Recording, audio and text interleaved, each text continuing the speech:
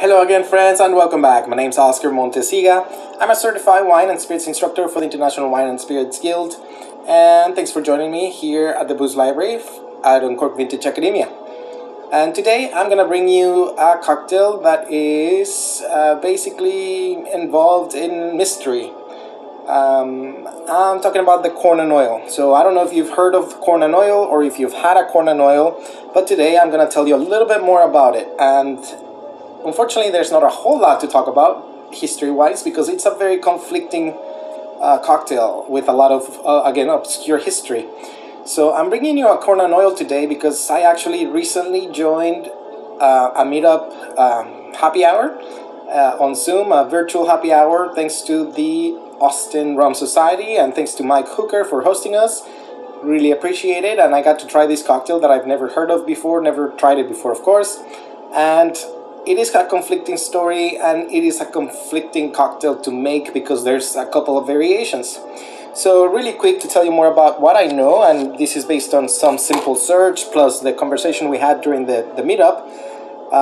The corn and oil is a cocktail that is reported to have been originated in Barbados, and it tells us that originally the cocktail might have been made with a brandy base, more particularly likely cognac.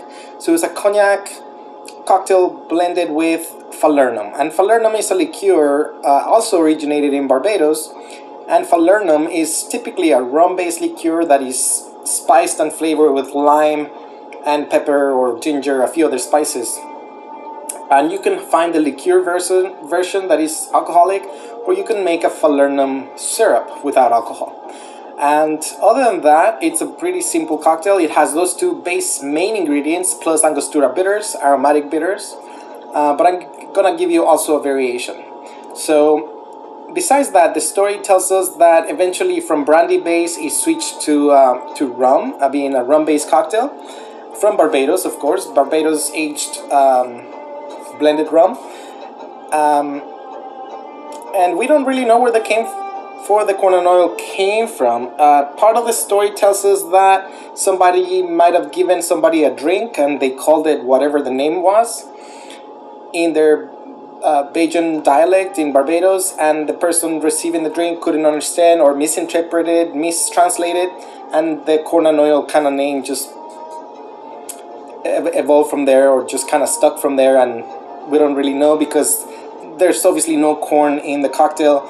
And it does have an oily texture, possibly. But other than that, I also find another story that potentially it was named after a verse in the Bible. And if you find Deuteronomy 11:14, I found this quote that says, "I will give you the rain of your land in his due season, the first rain and the latter rain, that thou may gather in thy corn and thy wine and thine oil."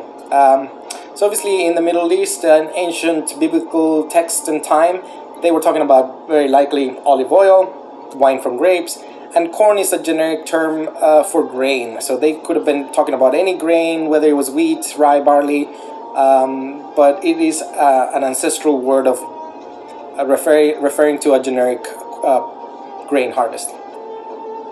So I found that verse, and I don't know if it relates to the cocktail or not. I don't know why they would mix corn and oil and leave out the wine. So again, it's conflicting, and who knows. So today I'm going to bring you this cocktail that basically you can build in the glass. You don't have to shake or stir. But basically you are going to need a short glass, a tumbler, a bucket, an old-fashioned glass, and I will serve this on the rocks or a rock. But I'm going to choose to, instead of building it, I'm going to steer it. And that is where the conflicting stories kind of begin. That you can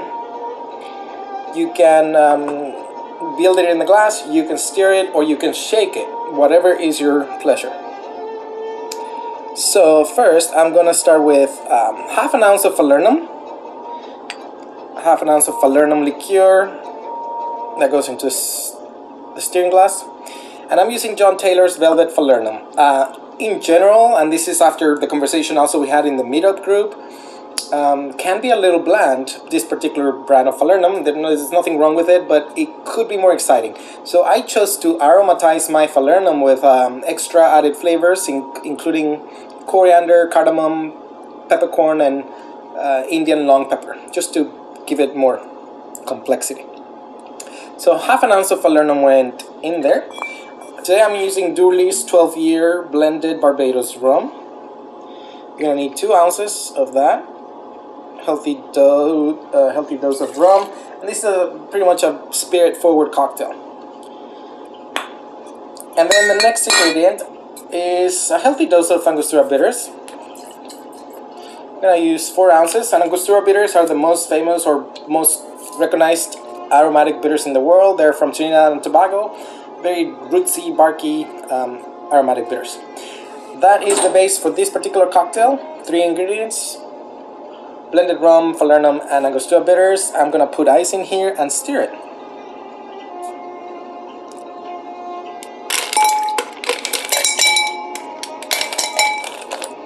I'm gonna stir to 2 reasons. Obviously, one to chill it, the next to dilute it a little bit, right?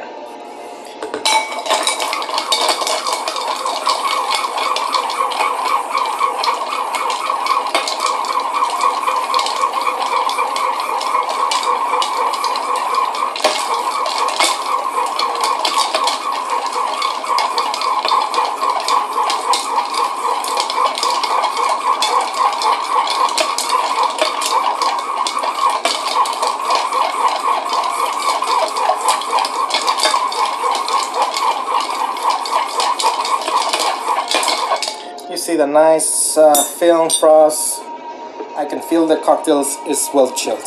So I'm gonna serve this after straining. And for the most part, that is it. You could serve it like this: 3 ingredients, the Falernum, the rum, and the Angostura bitters on a rock. You could stir it, you could shake it, you could build it in the glass.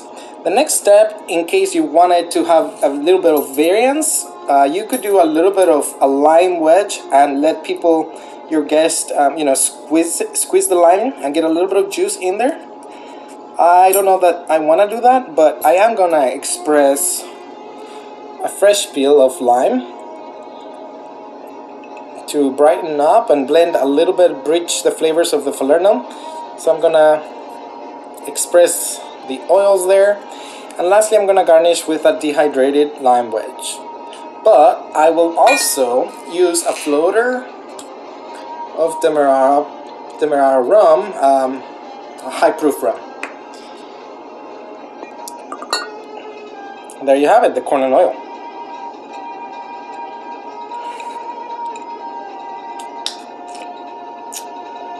Cheers. It's a pretty simple rum-forward cocktail. It is boozy, but I think if you have a drinker that may want to try rum but doesn't like rum neat or straight, then the little bit of sugar from the Falernum may help them make a rounder and slightly more complex cocktail. So there you have it. Variation number 1, corn and oil, stirred. No lime squeeze, but just an expression of the lime oils. And that is it for that cocktail. Next up, I'm gonna give you a variation of that, making it a little bit more complex, and also something that I really enjoy. This cocktail, it's okay. It's not something I want to order again. It's not necessarily super exciting unless I'm in the mood for something super simple. But next, I'm gonna use the same base. I'm gonna use, which I already have here in my stirring glass. I have already 1/4 of an ounce of Falernum, 2 ounces of rum. I have 4 dashes of Angostura bitter. But next I'm gonna use 1/2 ounce of orgeat, or orgeat syrup, and the orgeat will make it cloudy and milky. Orgeat is a syrup that is usually made with almond or apricot kernels, usually either some citric juice, either citric lemon or orange blossom water could be in there. It could have a base of cognac or brandy. It's a nice, smooth, round almond type flavor on the syrup. And lastly, the last thing I'm gonna do here is I'm gonna grab my bar spoon and I'm mixing in about half bar spoon of molasses, black molasses, raw molasses, unsulfured, basically the molasses that your grandma should have been using. But that's it. This cocktail is served the same way. I'm gonna put it into a rocks glass after I chill it.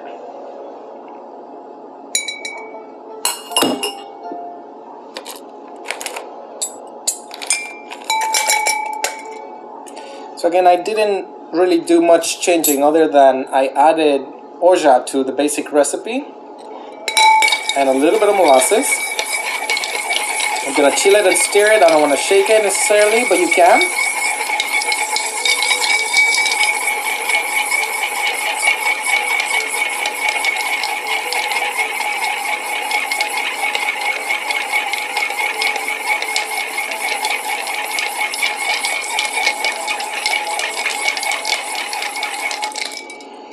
And same thing, I'm gonna strain it straight into that rock. And you can see how different they look with just the addition of orgeat, which is a variance. If you look online, some recipes include orgeat, some don't. My only personal addition was a dollop, really a smidgen of molasses. And lastly, also my twist on this, I'm gonna float over the spoon that I use for the molasses. Just a floater of Demerara overproof rum from Guyana.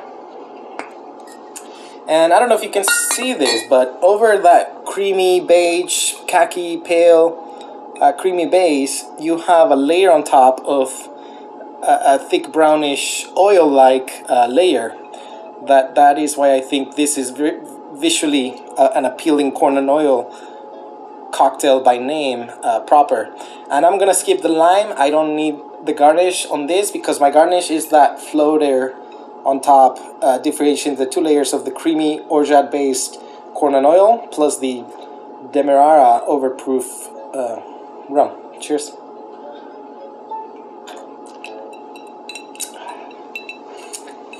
And that is so delicious and so different, so intriguing. I've never tasted anything like it. And I don't know exactly what it is, but I think either it may be a combination of the orgeat and the molasses, that it somehow reminds me of cornbread. There is somehow a corn influence on this cocktail versus this one that is very rum forward. And there's really nothing that reminds me of corn. If anything, this is a little brighter because it has the express lime peel. But again, pretty straightforward. I guess that is a great aperitif cocktail. You could pair that with a meal as well. Versus this one that it is, I would say, more a 3-course pairable cocktail. Whether you want to do it an aperitif as a meal or as a digestif and a closer, because the orgeat makes it a little creamier and rounder, and I could see how that would go well with something like a creme brulee or a panna cotta, some kind of custard. Versus this one, I want to either have it before a meal or enjoy it with something kind of like jerky chicken, you know, some kind of nice rich meal. So there you have it, folks. I hope you enjoyed this video, and I hope you learned something about corn and oil. I sure did while talking to the Austin Rum Society folks. It was very insightful, and see how people prefer theirs, because some people actually hated the lime in it if they tried it with a lime. Some people enjoyed it with the lime. Some people shook it instead of stirring it. So you could make your homemade Falernum if you want. You can have a few different variations of rum, whether you're using straight Barbados or something like blackstrap molasses, which is not really a legal recognized thing, but some makers may do it. So again, thanks for watching. Hope you enjoyed everything, and let me know in your comments if you have tried this, or once you do, please leave a comment, see what you think. Thanks for watching. Cheers.